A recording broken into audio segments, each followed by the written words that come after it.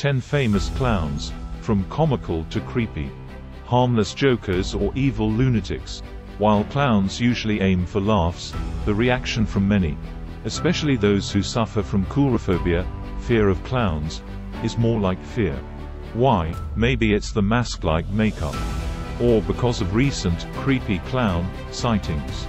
One thing's for sure, clowns seem to always be in the popular imagination.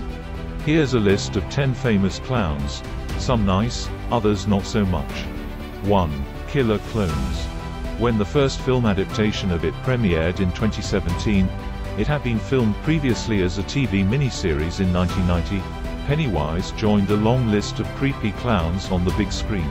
Notable among them are the clown-attired bloodthirsty aliens in Killer Clones from Outer Space. In this 1988 horror comedy classic, the evil extraterrestrials employ inventive ways of killing their victims, such as encasing them in cocoons fashioned from cotton candy. 2. Pennywise. Possibly modeled on B.C., Pennywise appears in Stephen King's classic horror novel It, 1986. The evil clown is one of the forms the demonic It assumes to murder dozens of children in the fictional Derry, Maine. Perhaps the most frightening clown in pop culture, Pennywise was believed to have inspired a clown hysteria in 2016 following a rash of scary clown sightings. 3.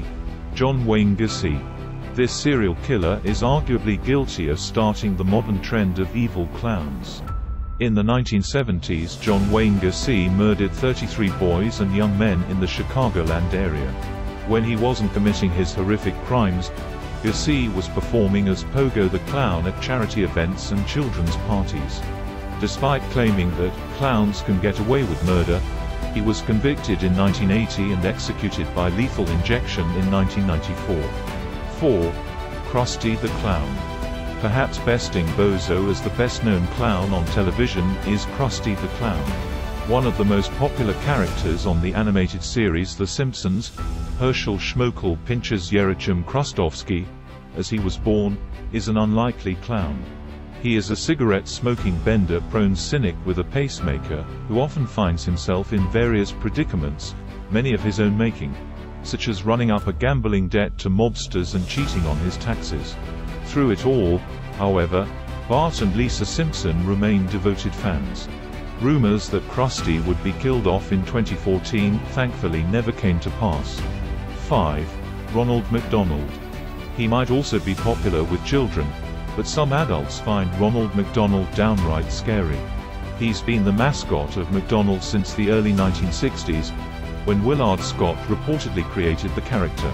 In the early 21st century, it was estimated that more than 95% of America's youth recognized him.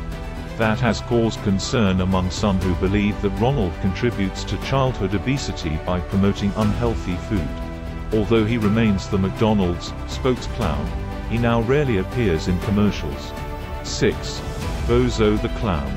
This fictional character appeared on various TV shows in the United States, most notably Bozo's Circus, later The Bozo Show, which premiered in Chicago in 1959 and later was syndicated throughout the United States.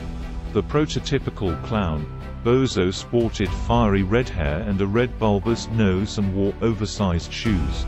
His popularity with children was undeniable as the show lasted for a number of decades. 7. Emmett Kelly. Who needs happy and cheerful when you can have sad and tragic? Going against the trend, Emmett Kelly created Weary Willie, a down-and-out hobo who wore tattered clothes. Arguably his most famous routine involved him trying to sweep up a spotlight and then appearing startled when it disappeared. Kelly reportedly modeled his character on Depression-era tramps. 8. Oleg Popov. He might be considered the Tom Brady of clowns. Like the famed NFL quarterback whose big break came when he replaced a hurt teammate, Oleg Popov took the lead when the Moscow Circus's main clown was injured. The rest is history. In 1956 he became head clown and went on to become one of the most beloved clowns in the Soviet Union. Known as the Sunshine Clown, Popov created a positive character, one who was noted for his optimism. 9. Grok.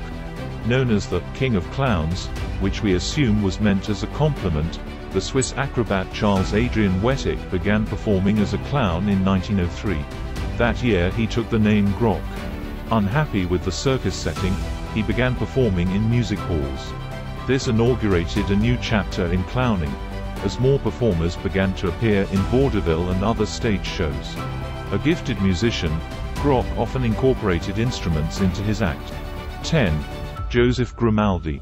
We owe thanks, or blame, to this English performer, who is considered the father of modern clowning. In the early 1800s, Joseph Grimaldi created the character, Joey, who reportedly was the first clown to wear white-face makeup and paint on large smiling red lips.